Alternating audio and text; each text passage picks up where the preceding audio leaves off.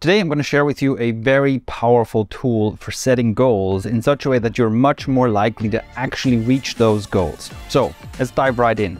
Usually when we set goals about things we want to accomplish, things we want to do, milestones we want to reach, and things we want to have. So those are goals like, I want to be accepted into this university, I want to reach a certain income level, I want to be fit and have visible abs, I want to have a hot girlfriend, that kind of thing. What most people don't know is that this is the weakest kind of goal you can set for yourself. Let's call it a level 1 goal. Now look, it's better to have a level 1 goal than to have no goals at all. A goal gives you something to orient towards, and certainly you're better off having level 1 goals than just kind of being adrift and not even knowing where you want to go in life. So it's better than nothing, but there are much more powerful ways to set goals for yourself. Now, with the examples I gave, notice how all of these goals are kind of out there and distant. They're like, what goals, right? What do you want to have at some point in the future? Maybe it's very far in the future. And that's part of the problem. One way in which to make a goal much more powerful is to bring it into the present.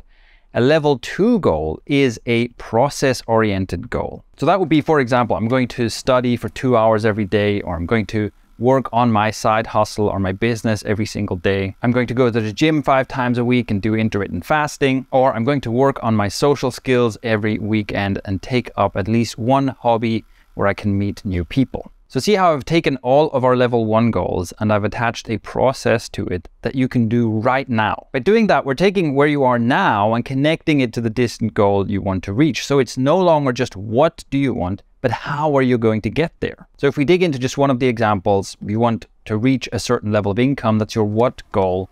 And now you ask yourself, well, how am I going to do this? And obviously there are multiple possible answers. One of them could be, I'm going to study hard to get this certificate or get into this university, which will then give me the chance to have this job. Another answer could be, I'm going to build that side business. I'm going to invest, how many hours a day, every day into building my product and then starting to sell it, something like that. But see how this increases your chances of reaching the goal, because now you're actually attaching it to a strategy and you can check if you're on track. Because if you have this income goal and you say, okay, the way I'm going to do this is I'm going to build my own business. And then you look at, okay, how many hours have I spent last week actually working on my business?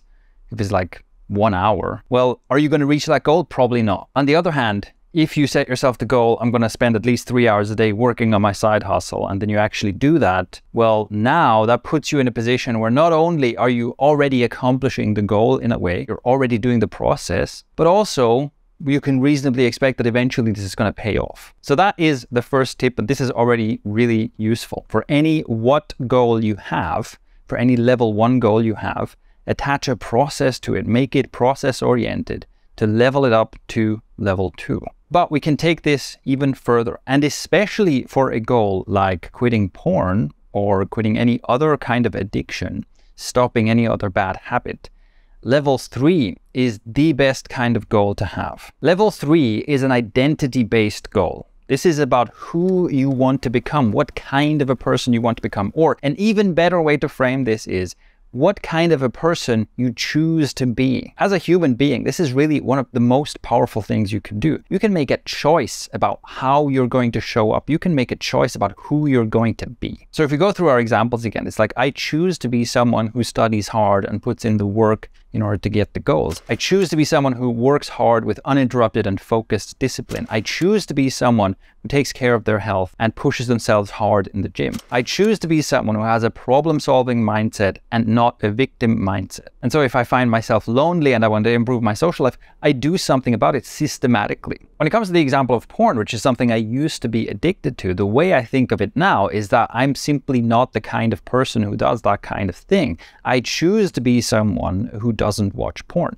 Now, why is that? Well, it's because I choose to be someone who has a high level of self-mastery, which also means I'm not the kind of person who goes, oh, I guess, I had a little urge and I just couldn't help myself and I gave in and I did something that I decided not to do and I did it even though it's bad for me. Oh, well, I choose not to be that guy. Now, importantly, this reflects in many areas of my life. This isn't just about porn. In fact, not watching porn is almost like a side effect of all the other stuff that is important to me. So you want to choose an identity. You want to ask yourself, who do I choose to be? What kind of a person do I want to grow into? And then ask yourself, what are the values that go along with that? And then here's a super important part, because there's one more thing you need to do to make this actually practical, to make it real and not just wishful thinking. And it is this: once you have chosen the identity-based goal and you've explored what values go along with that, find every opportunity in your life to prove to yourself that you do indeed choose to be this kind of person. Here are a couple examples from my own life. I work out every day, I exercise in some form or other every day, and I push myself when I'm working out. This is proof that I'm the kind of person who has focus and discipline, and that I'm the kind of person who's willing to be uncomfortable to reach a goal, to do something that's good for me. I also frequently do things like long sauna sessions and ice baths. And with that, I prove to myself that I'm someone who cultivates self-mastery, that I'm someone who can override the urge, which is let's get out of the heat or let's get out of the cold, who can, again, do something uncomfortable, sit with that discomfort, that I'm someone who can go mind over body. Also, I've been an entrepreneur for many years, and I've proven to myself over and over again that I'm someone who can set goals and then work hard with focus and discipline to accomplish those goals, even when things get very, very difficult. At the same time, I'm also someone who is careful about not overdoing things, so I don't push myself so hard that I burn out or I get injured and things like that. Very systematic. I can also take my foot off the gas when that's required, when that's the smarter thing to do. And with that, I prove to myself, again, that's self-mastery. I'm not just blindly going as hard as possible until I snap my back in the gym. I have a higher level of control over what I'm doing and how it affects me. And I can give you countless other examples that are all similar to this. So this is what I see when I look back at my life. I have this long track record of proof that I choose to be this person, that I cultivate to be someone who has discipline and self-mastery. Now, can you imagine how that changes my attitude when it comes to something like porn, when I have an urge? Do you see how with this kind of attitude, with this kind of identity goal, and with this kind of track record, it's almost impossible to have the kind of victim mindset that you see addicts often have, where it's like, oh, I just can't deal with this, it's too much. And listen, I understand if that's where you are, if that's what your starting point is, because it takes time to build up this track record. So don't worry about it. This might be the very first time that you even think about this. But I'm telling you all this so that you can see the difference. Can you see how different your whole mindset, your whole thinking could be a few months, let alone a few years from now?